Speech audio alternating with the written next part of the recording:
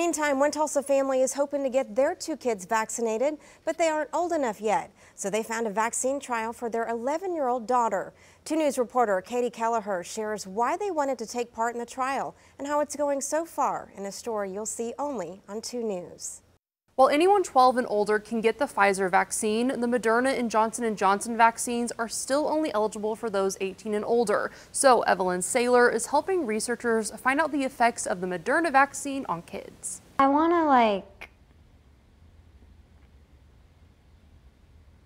get out of the pandemic. Despite only being 11, Evelyn Saylor received her first Moderna vaccine shot last week. She's part of a trial at the Lynn Institute in Oklahoma City to study Moderna vaccine dosage on children. I was kind of nervous, but I was also like, the pandemic is ending, you know? Evelyn uses an app to track how she's feeling, but other than a sore arm and a headache the day after her first shot, she says she's fine. Her dad, Ryan, says they wanted her to have a chance to get the vaccine and felt it was safe after he and his wife got it themselves. From our understanding, the scientific evidence was strongly in favor of the safety and efficacy of the Moderna vaccine, so we felt confident going into it. Evelyn's looking forward to being fully vaccinated so she can have a summer full of activities like camp and hanging out with her friends. Well, I want to just have playdates with my friends. Like, up until when people started getting the vaccine, I hadn't seen anybody in a year. For Dad, he's just happy to see his daughter have a chance to be a kid again.